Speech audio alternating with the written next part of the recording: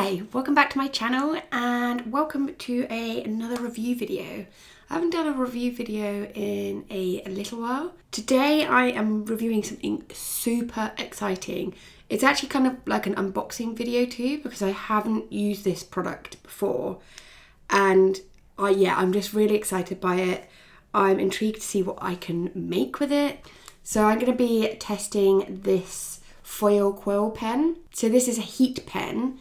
That means that I can write in foil, which is so cool. So the pen has a USB port, so you can plug it into like a plug socket, or I've got a battery pack next to me, and it heats up the pen so the nib gets quite hot, and then there's some foil with it, and I can foil on things. On the back, there's like your normal prints that you can foil on, but then there's 3D objects, which I obviously can't foil on in my traditional foiling method because that involves going through a printer.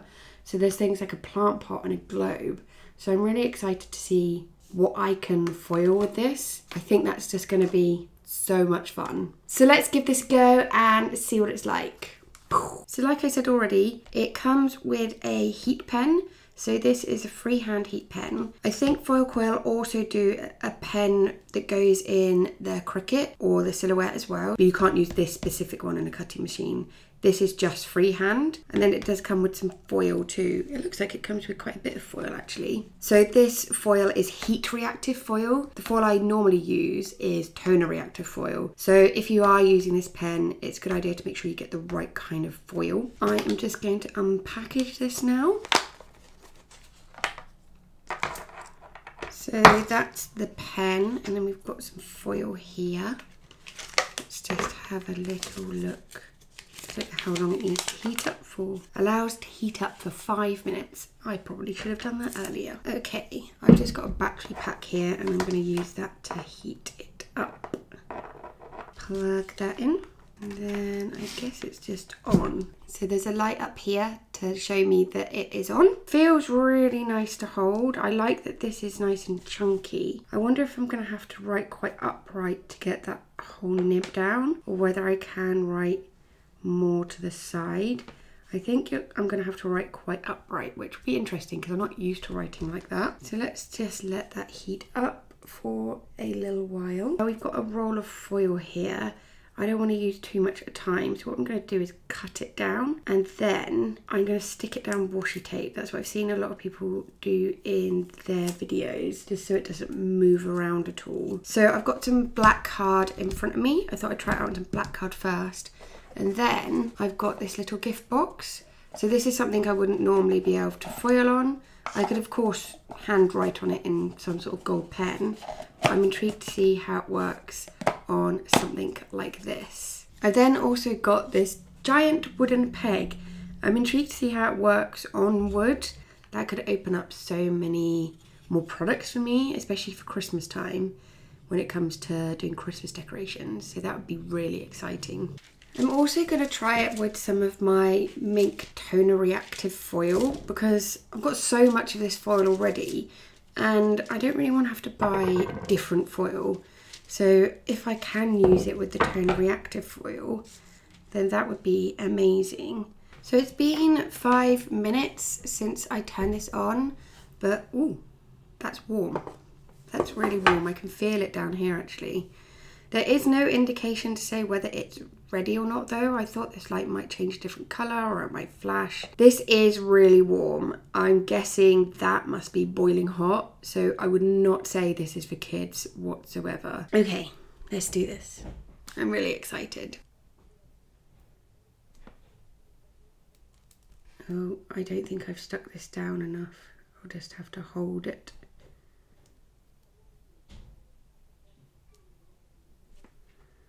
It seems to be working with me having it at a slight angle, which is good.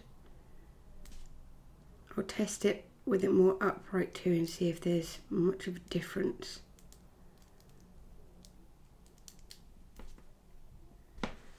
So that's Millie there.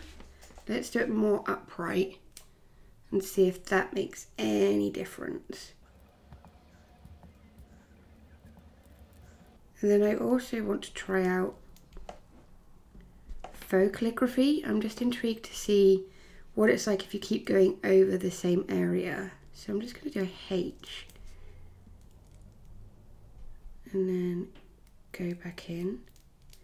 It's quite good that I can pretty much see where I'm writing. I do have to kind of sit at a weird angle just because of the light. It's a little bit hard with faux calligraphy just to see where you've gone back over and if the transition is smooth or not. That looks pretty good. It's really easy to write with. It's a lot easier than I thought. I thought it'd get caught a little bit. I definitely didn't stick it down enough here, but I was able to hold on, so that is fine. Let's unstick it and see what this is like.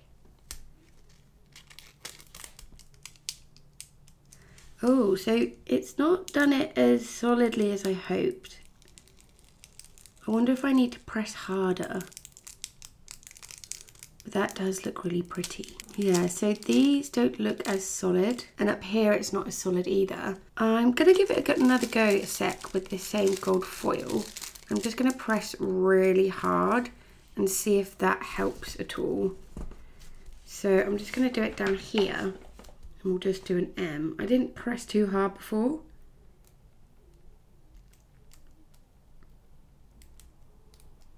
No, so I pressed quite hard there, and I don't know if you can tell, but it looks quite textured. If I just show you up close, can you see there's quite a lot of texture going on? And I wonder if it's because it's the card. So similar to when you do tone reactive foil, you have to have it super smooth. I'm gonna give it a go with this foil, and then I'm gonna try and use a really super smooth card and see if that makes any sort of difference. So on this one, I've actually stuck all the way around, and hopefully it won't move too much. Maybe I just need to go slower. If I go really slow, maybe that just gives it a bit more of a chance to heat up.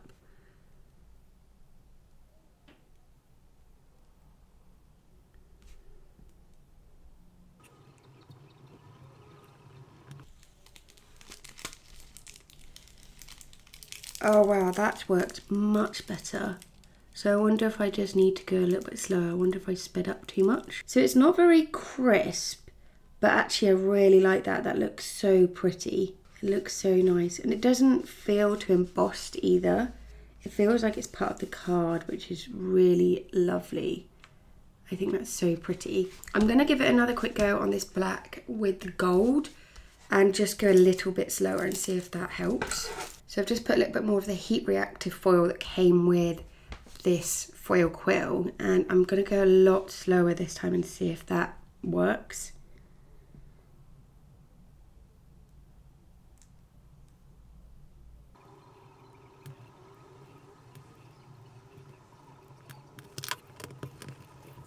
Yeah, that's not working as well. That's so weird. You would have thought the foil that came with the pen would work really well, but it just doesn't seem to want to work at all. How strange. So what I'm going to do is try this gold foil on some super smooth card, and then if that still doesn't work, I am going to use the toner reactive foil for the box and the peg that I have. Okay, so this is the super smooth card that I use for my foiling, so for my toner reactive foiling, and let's see how this heat reactive foil works on here.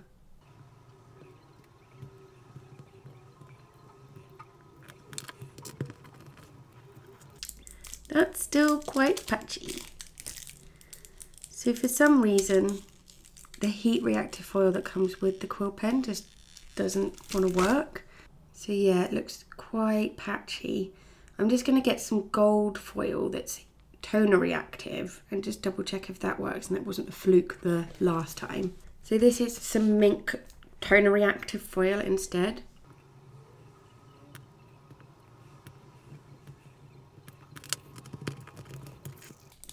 That has worked so much better.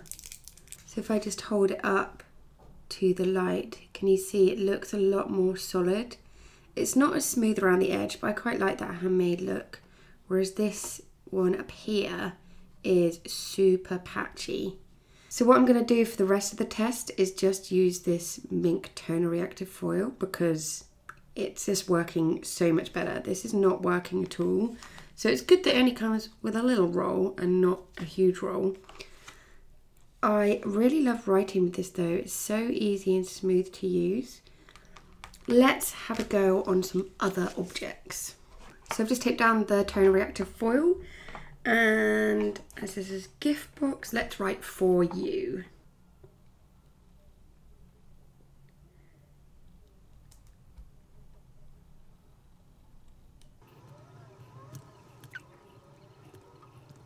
And now for the moment of truth. So this does feel a little bit textured, this lid, so I'm intrigued to see how it comes out.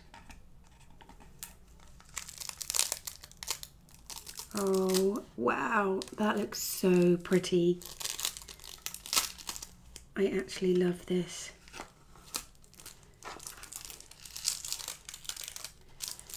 Oh my god, that's so pretty. I think I'm obsessed. That is so beautiful. I absolutely love it. Wow. Sorry, I just totally got lost in the foil there. That is just so nice. And it looks a lot smoother actually. On here, it does feel a little bit indented. So I think that's just because of the thickness of the card and the pressure that I put on. I am obsessed and I love it. And that looks so nice. Okay, let's try the wood and see if this works. I think this is going to be quite tricky to write with because it's quite high up, but we'll see how it goes. Okay, so it doesn't feel as smooth to write with.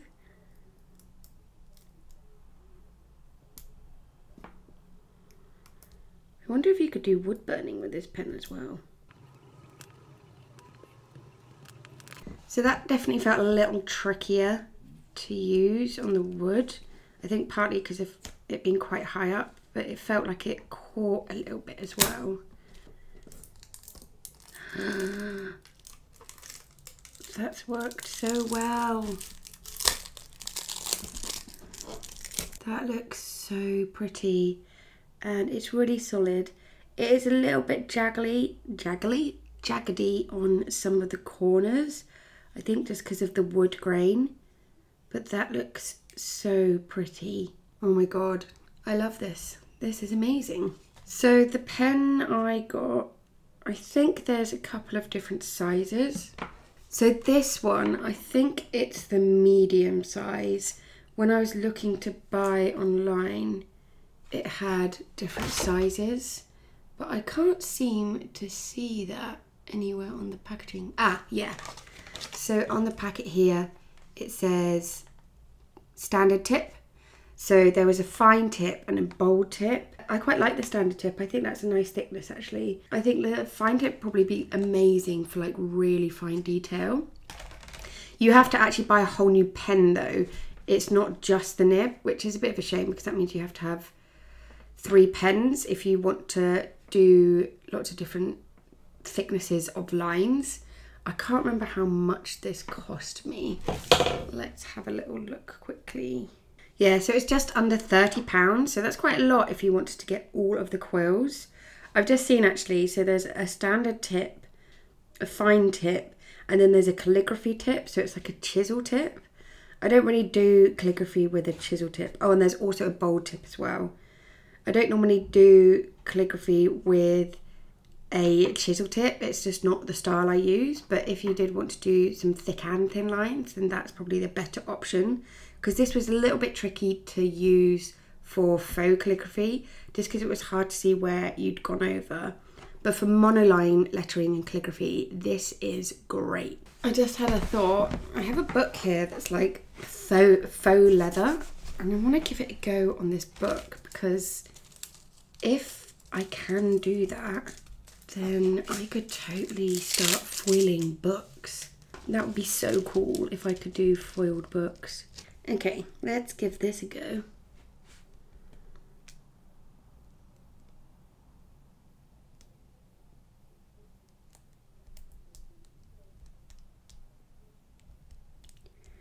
So the texture feels really weird and bumpy.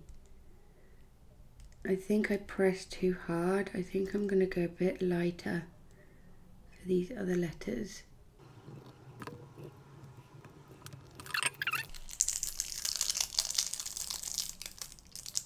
Yeah, so I pressed way too hard at the beginning here and it didn't like the texture of the book. So I don't know if you can see, it's kind of melted the book in a way. But when I went on and didn't press as hard, it did get a little bit better. It's not as clean as some of the other things. I think it just might be the texture of this book. But I guess if I found book covers that had super smooth surfaces, then I could start doing people's names on book covers. That would be so cool. Oh my God. I am in love. That was so much fun.